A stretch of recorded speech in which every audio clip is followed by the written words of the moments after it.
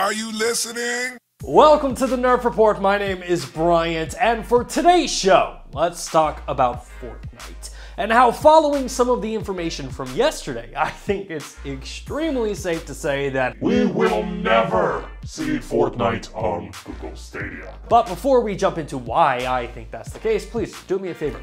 Hit the like button, and while you're down there, please consider subscribing to the channel.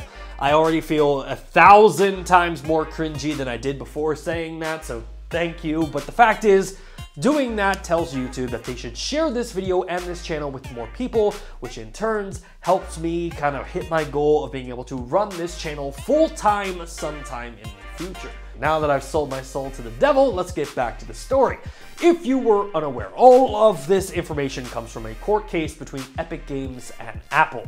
And this court case is filled with so much drama that is probably worthy of its own video, so I will try my best to consolidate it. Essentially, Epic Games put Fortnite on the Apple App Store, and eventually they got tired of Apple taking a 30% cut of all revenue. So Epic decided to circumvent Apple's cut by uploading the Epic Games Store to the App Store, which would allow people to buy things directly from Epic instead of going through Apple, cutting Apple out of the process completely. Apple then banned the Epic Games Store and eventually banned Fortnite entirely. Epic then posted this really cringy Fortnite video declaring war on Apple and then sued Apple to have the courts force Apple to change. I think we got it all there. Bringing us to this week, where the court cases have finally begun. And during yesterday's deposition, the question was raised, why isn't Fortnite on cloud gaming services like xCloud? To which Joe Craner, Epic's vice president of business development, said, we viewed Microsoft's efforts with xCloud to be competitive with our PC offering. You see, cloud gaming platforms like Stadia or xCloud do offer PC access, which technically, if you are a PC gamer and Fortnite is listed on Stadia or xCloud, you could buy all of your loot boxes and from them instead of from the Epic Games Store, which is a little bit of irony there, because on one hand, Epic is mad at Apple for taking their cut, and then on the other hand, Epic's doing the exact same thing, being like, money, money, money, money, money, money, money, money. And while Epic didn't include Stadia in their statement, I think it's very safe to say that if Epic has an issue with Game Pass, where literally nothing is being bought, they definitely will have issues with Google Stadia. Now, a very important thing to note here is that Fortnite is available via cloud gaming through GeForce Now. In fact, last year, Epic partnered with Nvidia to offer support to multiple games through the Epic Games Store with GeForce Now.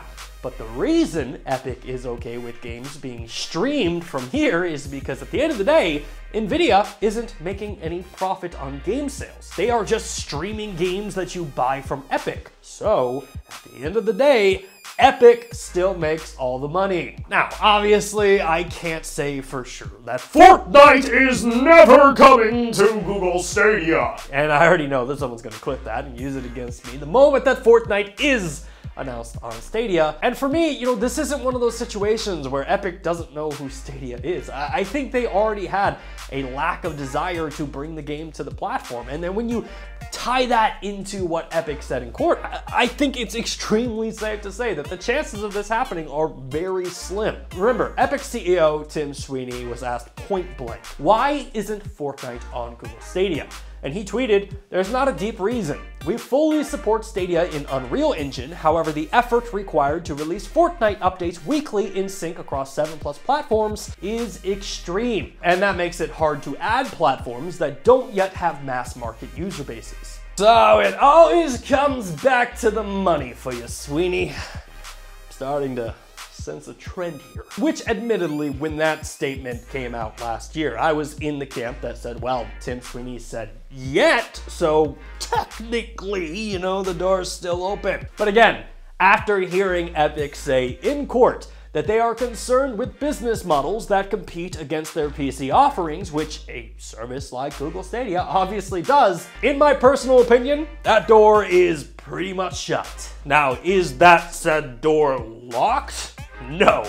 I mean, Google could drop buttloads of money on Epic's doorstep to create some type of partnership where we eventually get to see Fortnite on Stadia. I mean, let's not forget that Google reportedly paid Capcom $10 million to port Resident Evil 7 and Resident Evil Village to Stadia. So obviously, Google is willing to drop cash to bring gamers to the platform. But I guess the thing that I take away from all of this is just, it's very hypocritical. Like Epic is okay with platforms like PlayStation, Nintendo, or Xbox who openly compete against their PC offerings, whereas services like Stadia or xCloud are somehow painted as enemy number one. And realistically, if anyone is stealing business from Epic on PC, it's consoles. As according to court documents released this week, PlayStation 4 generated 46.8% of Fortnite's revenue. Xbox made up 27.5%. iOS was just 7%. And the remaining 18.7% was split between Android, Nintendo, and PC. So even if you were to split that 18% evenly, you get 6%, which is massively dwarfed by console sales that make up 74% of Fortnite's total revenue. So Mr. Sweeney, what the hell are we talking about here? And I guess to wrap this all up, I want to ask you, how do you feel about this story? Do you think that there's still a chance that we could see Fortnite on Google Stadia? Do you think that Epic has a valid reason for banning cloud gaming? And who do you think will end up winning this court case? I'm really interested to hear your thoughts, so please let me know your thoughts in the comment section down below. Hey, thanks again for checking out our channel. If you like what you saw and you want to see more content just like it, which who wouldn't, hit the subscribe button right there. And while you're down there, hit the like button. Maybe even consider becoming a Nerf Report best friend, just like the people listed down below did. In fact, don't you want to see your name there? I know I do.